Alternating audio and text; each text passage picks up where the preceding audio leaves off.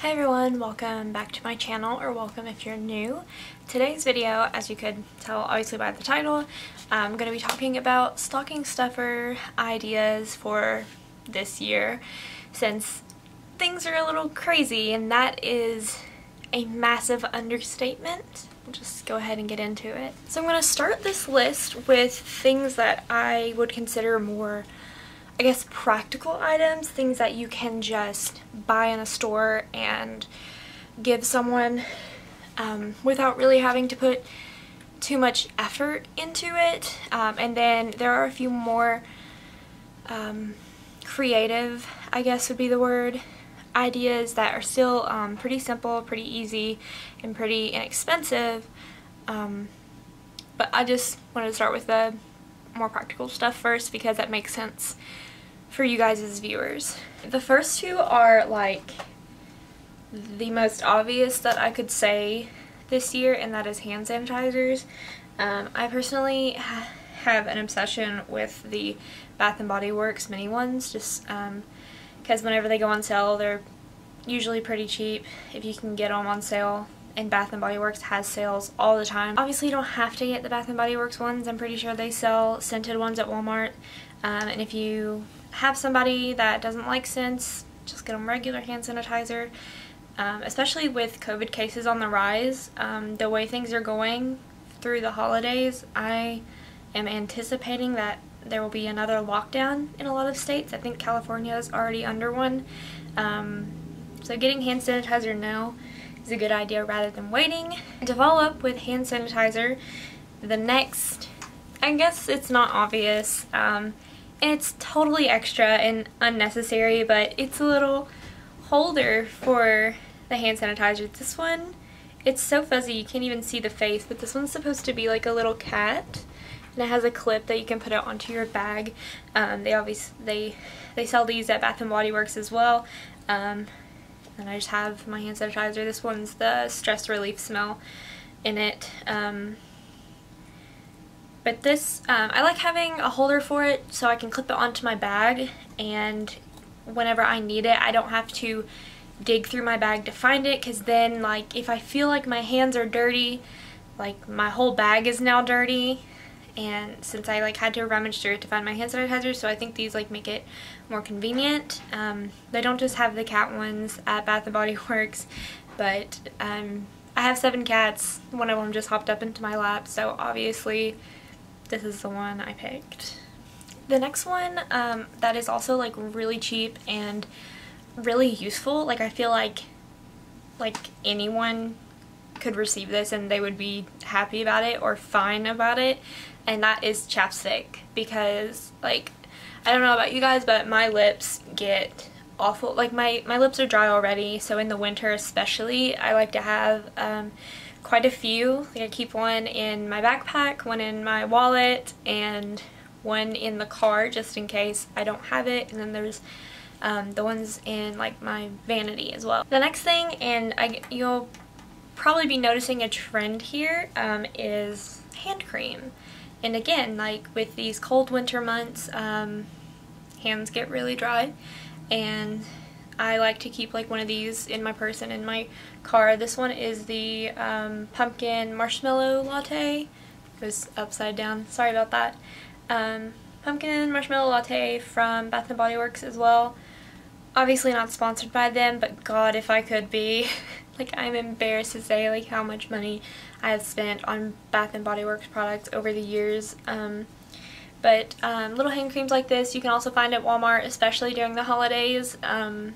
Like over in the gift set aisle, usually they'll have a bin with just like different scents. But the trend that I'm getting at so far is that I think this year particularly, but generally the way I like to give gifts is something that someone can use and like use up and like do like interact with it in some way, rather than just getting them a gift that's going to sit somewhere, because I feel like a lot of people like already have a lot of stuff, and getting more gifts that are just going to sit around your house can be kind of not frustrating, but a little overwhelming, because you have to figure out where to put things. That's why I'm opting to go with more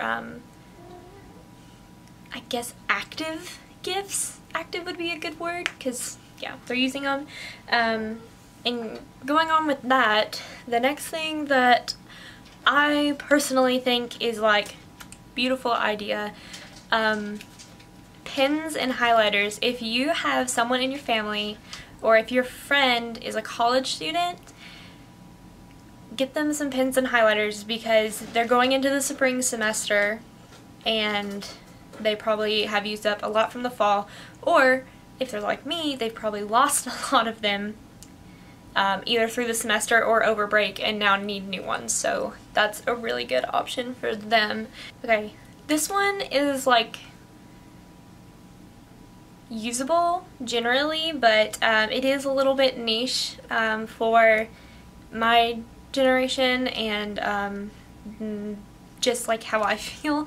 But this one is a portable reusable straw, which sounds really weird, but if you know someone who travels a lot or they're on the go a lot and they are trying to be more environmentally conscious, this is a great option, because instead of having to keep a full straw in your car, most of these have some sort of mechanism to where they like fold up or like slip into themselves.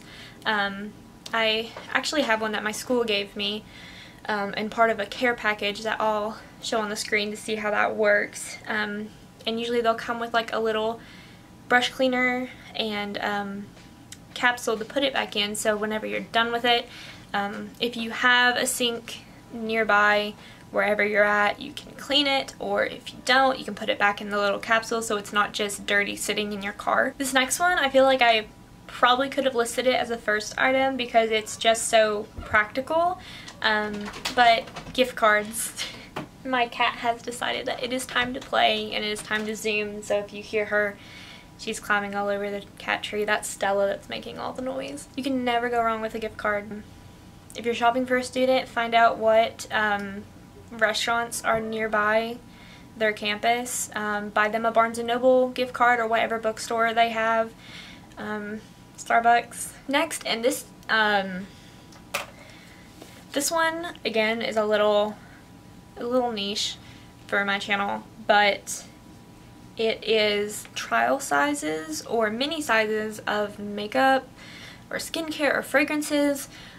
If you're shopping for someone and you know that they've mentioned wanting to try a specific scent or a specific product, if it comes in a mini size or a trial size, get them that, because one, it'll save you money, but also if they've never tried it before and they don't like it, they don't have a whole product that has been wasted.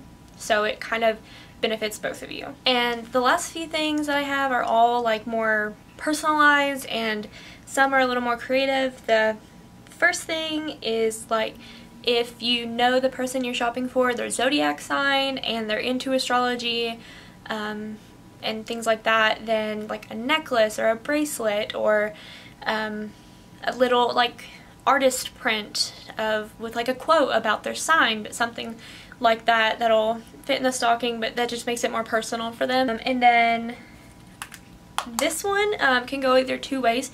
You can buy personalized Christmas ornaments from local shops or also online. I would prefer to support a small business, but it's actually a tradition in my family to get ornaments.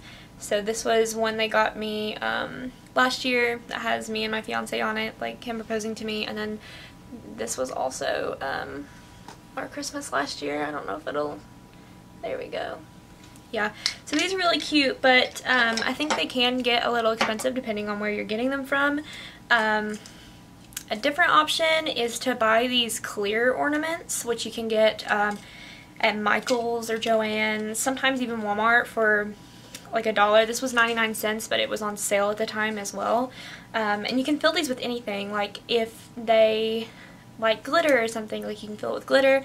I've seen them done where people will pour acrylic paint into them and kind of swirl them around to make like a cool art one, or you can put like a photo of you and that person inside of it, or like a quote on a pretty piece of paper and pretty writing that looks cute, but literally like whatever you think they would like. The final thing isn't really a stuffer, it's actually the stocking itself. So if you,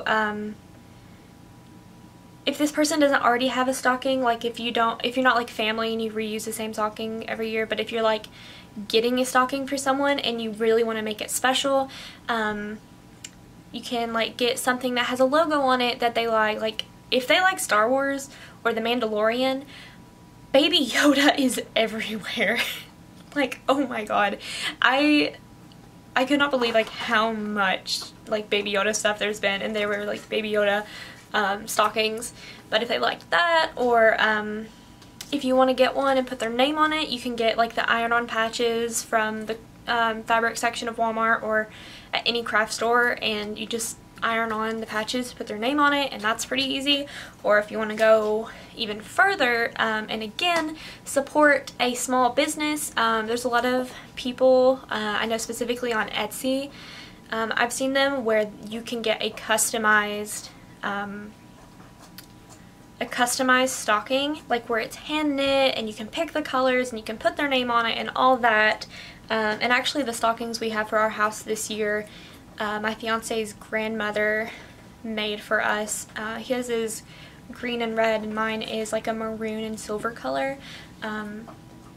So like that's nice to have something that's like handmade, and again if it's personalized that's even more special. So yeah, I hope you guys enjoyed this video despite the interruption from my cats. If you have any other ideas for stocking stuffers that you want to share down in the comments and like build like a community list, go ahead and do that if you want. And yeah, happy Vlogmas, and I will see you tomorrow.